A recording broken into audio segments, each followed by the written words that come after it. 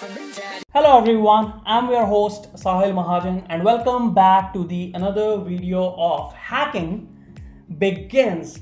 Before starting this video, thank you so much guys for all your love and support, because I know that I'm posting videos on Hacking Begins channel after a very long time and you guys are still supporting. So I think like the Hacking Begins army is definitely rocking. They are still supporting me, still loving me, and this is definitely a motivation for me to help this community and share the knowledge with you all guys. So thank you so much guys, and today I came up with another video, and I think this is the most requested video and everyone is like asking the same query, so I thought why not to make it. So today we'll talk about the bug bounties.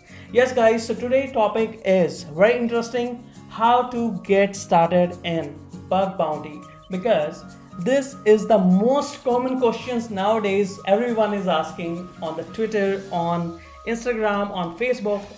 Do I really have to start bug bounty? Technically yes, you have to start, and there are like many reasons for this, because nowadays everyone is free and they have like more learning opportunities, the practice, definitely they can like spend more time on this. And to be really frank, this particular field is nowadays growing guys, growing, and India is on top one. If you are looking for like different platforms like Bugcrowd, HackerOne, you will see that Indian hackers are basically on the top in finding all the bug bounties. So India is like on number one. That makes us proud, and definitely guys, we also have to work like this to to grow in the community, learn, practice, and share our knowledge with everyone.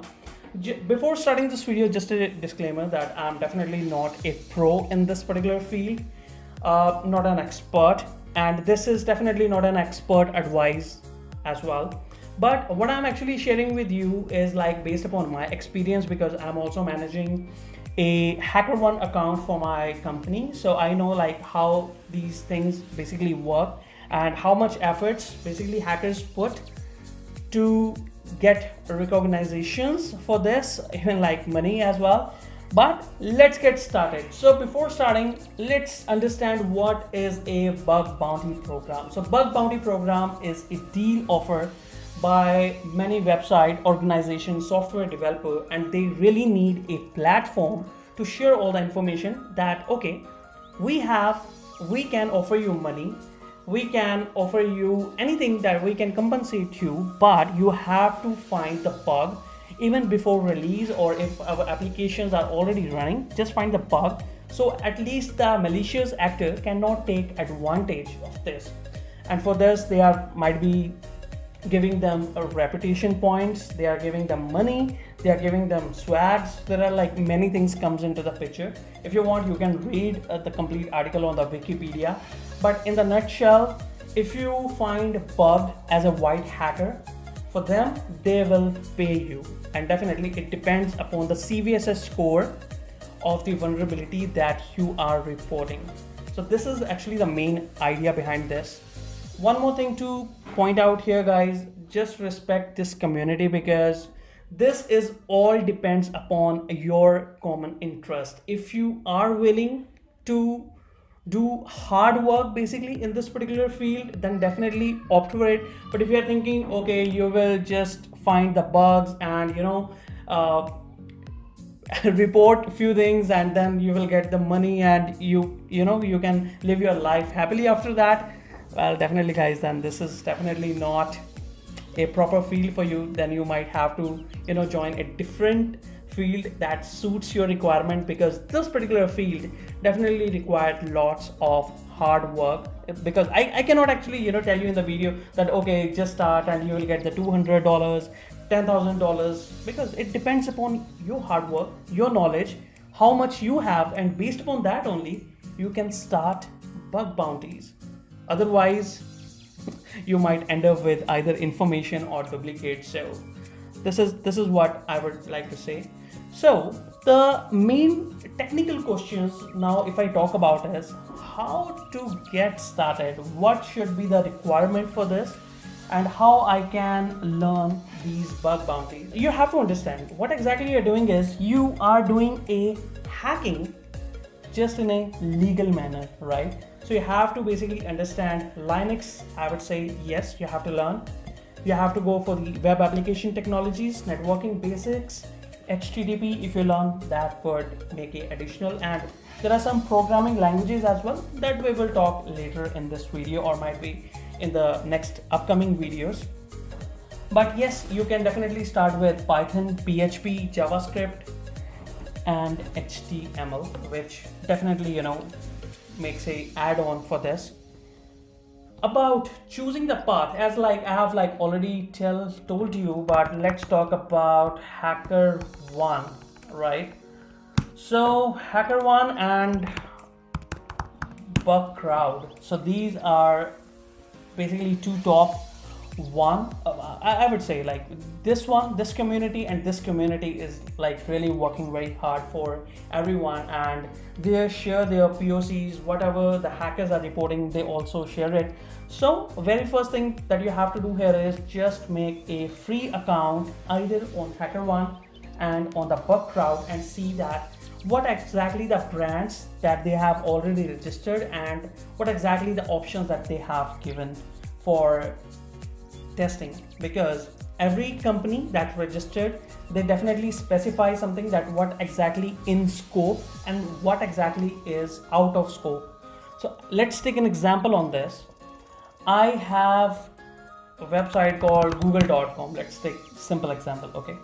But if I talk about the subdomains, there might be subdomains like Gmail, Google Drive, Google Docs, right?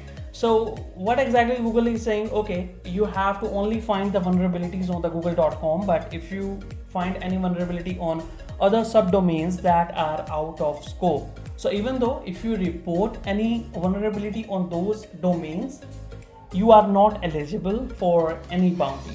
So you have to also be very careful. That part definitely I will also cover in the next upcoming videos, but today in this video I just want to make it more informative how exactly you can get started. So very important thing also in the bug bounty is there are two paths specifically mostly people follow, and this is what exactly in the trend is. One is either you can opt for web application security testing, another one is mobile application security testing. So if I talk about these two, these are the most common, but apart from this it depends upon the product, because some companies might also have their exe Windows files that they want to test. Some have Linux, some have Mac. So definitely either you can opt for those technologies, softwares, how you can find malicious codes and how you can find the bugs. But most commonly you can definitely focus based upon my information. I would say first initial phase, just start with the web application security testing, and you can definitely follow the let's see. Okay, so this particular OWASP, definitely the Open Web Application Security Project, and there are basically top 10 vulnerabilities for in the 2020. You can definitely open up and you have to go through all these security vulnerabilities, because if you are aware of these vulnerabilities, then definitely it would be very easy for you to penetrate and find bugs on any application. So this is like a Bible for you, I would say, and you can definitely consider it handy when you are doing the pen testing. These things are also applicable on the mobile pen testing also. So if you are doing the mobile, so if you just simply search for the OWASP top 10 for the mobile, and you can see here in proper platform usage, data storage, communication.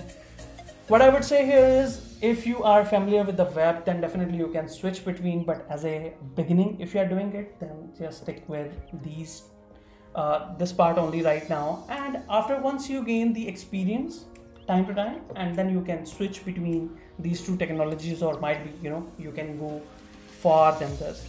Knowledge, if I talk about, you can definitely gain it from the books. I can definitely recommend a couple of books with you that might give you a very good information to get it started. So very first book is like Web Application Hacker Handbook, and let's take an example.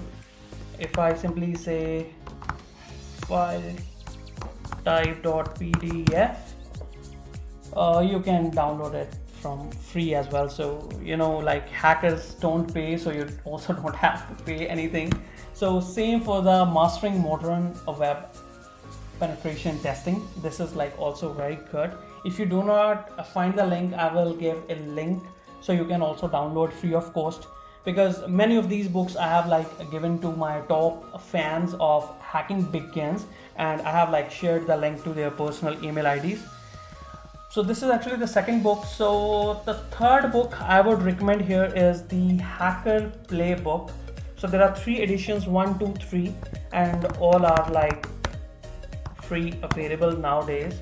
So playbook, let's see, yeah, this one. So 1, 2, 3, you can definitely refer these 3 books as a to enhance your knowledge, because this will give you, these 3 books will give you the exact information how you can start and how you can penetrate the web application. So now the main part here is how you can practice all these things.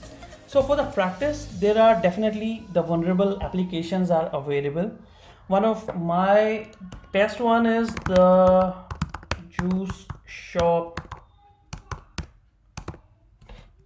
GitHub.